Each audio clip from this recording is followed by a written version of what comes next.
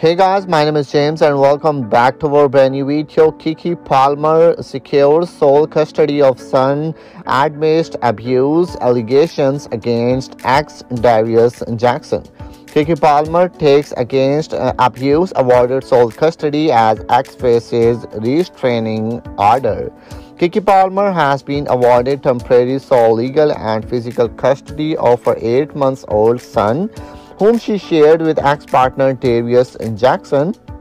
And this decision comes into the wake of the Palmer accusing Jackson of domestic violence, a claim sustained by shocking and the camera images obtained by the source documents. According to the documents sourced by the People in US Weekly, the LA County judge has further issued a temporary restraining order (TRO) mandating that the Jackson maintain the distance of at least 100 yards from both Palmer and son.